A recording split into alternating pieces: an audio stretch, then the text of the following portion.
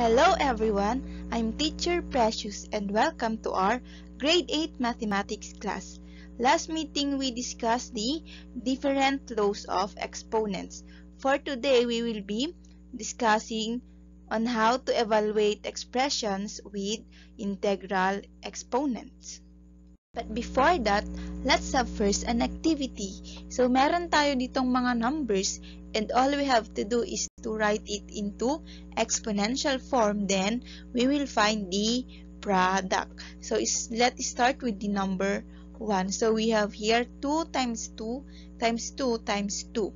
So, we have 4 na 2. So, kapag sinulat natin yan into exponential form, then we have 2 to the 4th power or 2 raised to 4. Then kapag kinuha natin yung kanyang product, we have 16. Because 2 times 2 is equal to 4, 4 times 2 is equal to 8, and 8 times 2 is equal to 16. Now, let's have the number 2. We have here 3 times 3 times 3. So, meron tayong tatlong 3's. So, kapag sinulat natin yan into exponential form, then we have 3 cubes. Then, kapag kinuha natin yung kanyang product, we have 27. Kasi 3 times 3 is equal to 9. Then 9 times 3 is equal to 27. Now, let's have the number 3. So, we have here negative 5 times negative 5 times negative 5. Then, kapag sinulat natin yan into exponential form, then we have the quantity negative 5 cube.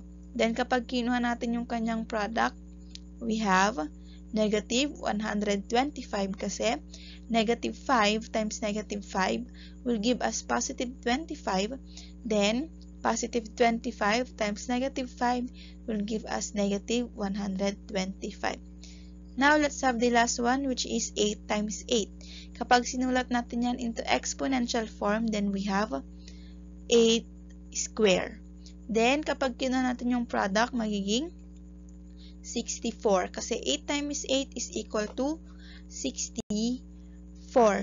So, the term 2 raised to 4 is called a power. If a number is in exponential form, the exponent represents how many times the base is used as a factor. For this time, let's write the following into exponential form. So, we have here the letter A. Identify how many times 4 is a factor. So, magiging ganyan yung kanyang itsura. The next is the letter B. So, we have here 5 na D. Then, we will identify how many times D is a factor. So, magiging ganyan yung kanyang itsura. Then, the letter C is, we have here negative 6 na tatlo. So, kapag sinulat yan, magiging the quantity negative 6 cube. Then, the last one is, we have dalawang 5. Kaya, ang ating magiging exponential form will be 5 square. So, remember na kapag meron tayong negative na number, lagi nating lalagyan siya ng parenthesis. Now, let's evaluate the following. So, we have here the letter A, which is 3 to the 5th power. So, find the product of 5 3's. So, kapag sinulat natin yan, magiging 3 times 3 times 3 times 3 times 3. I-multiply natin yung 3 ng 5 beses. Then, we have 243 as the product. Next, dun tayo sa letter B. So, find the product of 5 negative 3's. So, ngayon, isusulat natin siya in the form of magiging ganyan na siya. So, we have negative 3 times negative 3 times negative 3 times negative 3 and times negative 3. Then, yung ating magiging sagot will be negative 243. So, remember that always use parentheses to raise a negative number to a power. Next, let's have the letter C, which is 7 to the 4th power. Then let's find the product of 4 sevens. So kapag sinulat natin yan as a multiplication, then magiging 7 times 7 times 7 times 7. Then the product will be 2,401. Then the letter D, we have negative 9 cube. Then we will find the product of 3 negative 9s. Then kapag sinulat natin yan as multiplication, then we'll have negative 9 times negative 9 times negative 9. Then we'll get negative 729. Pansinin nyo na kapag yung ating exponent ay odd numbers, then we have the negative as the base. Ibig sabihin, negative din yung ating magiging final na answer. Pero kapag ito naging even numbers, for example, we have here 4, then yung ating magiging sagot or yung ating magiging final na answer will be positive.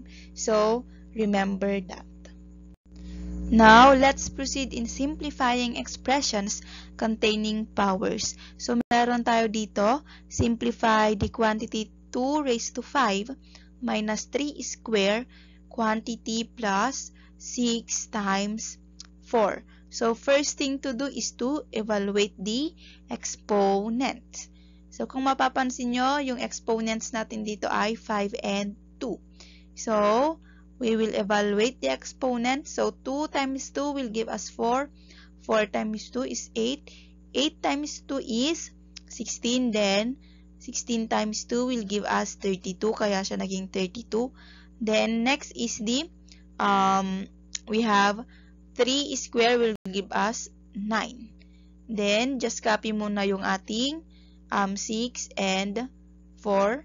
Then, after that, subtract inside the parenthesis kasi nga inuuna natin yung ating parenthesis or nasa parenthesis.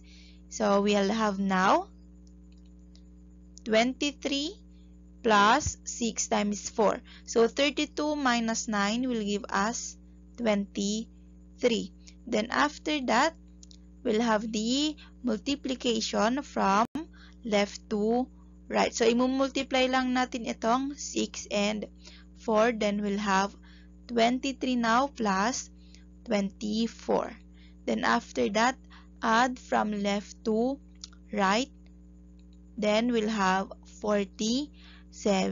So, ang ginagawa natin dito, remember pa rin yung ating PEMDAS rule na yung P for parenthesis, E for the exponent, M for multiplication, D for division, A for addition, and S for the subtraction. So, kailangan pa rin nating i-follow yon sa ating pagsosolve ng expressions.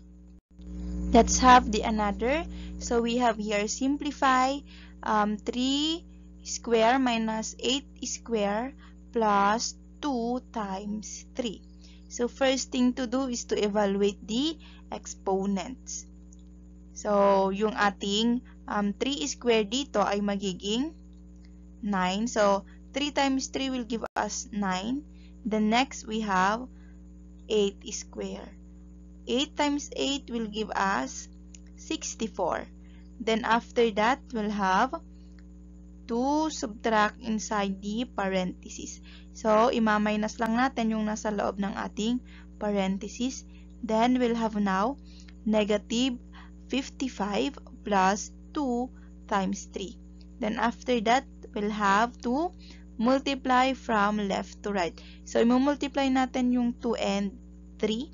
So, we'll have now negative 55 plus 6. Then, the next step is to add from left to right. So, i-add lang natin itong negative 55 and 6. So, we'll have now negative 49 as the final answer. So, finalo pa rin dito yung ating PEMDAS rule. Ngayon, let's evaluate 4 times the quantity 2 raised to negative 3 quantity square. So, first thing to do is to work with the expression inside the parentheses by expressing it to a non-negative exponent. Kasi kung papansin ninyo, yung ating exponent dito ay negative. So, yung ating rule dyan, kapag meron tayong exponent na negative, ay kukunin natin yung kanyang reciprocal para maging positive yung ating exponent. Kaya meron tayo ditong 4 times the quantity 1 over 2 cube quantity square kasi kinuha lang natin yung reciprocal ng ating 2 raised to negative 3. Kaya siya naging 1 over 2 cube para maging positive yung ating exponent dito na negative. Then after that, we will evaluate the exponent. So, yan.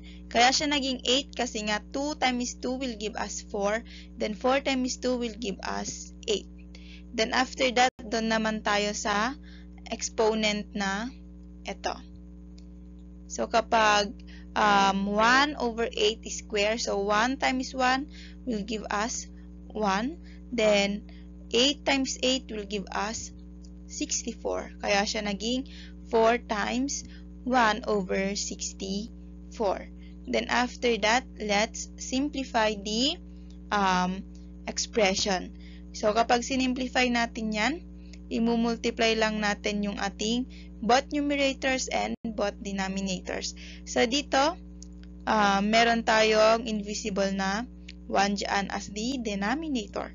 So, 4 times 1 will give us 4. Then, 1 times 64 will give us 64. Then, we'll have 4 all over 64. Then, pwede pa natin niyang i-reduce into lowest term, which is magiging 1 over 16 na lang yung ating final na answer.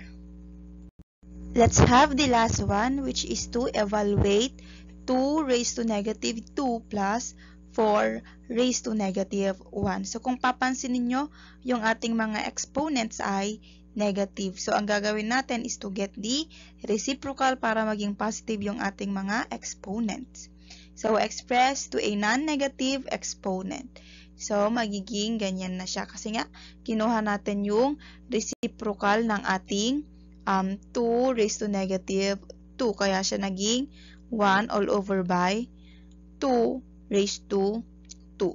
Then, the next one is we have 4 raised to negative 1. Kapag kinuha natin yung reciprocal niya, magiging 1 all over by 4 raised to 1 or simply 4 na lang siya kasi nga 4 raised to 1 is simply 4.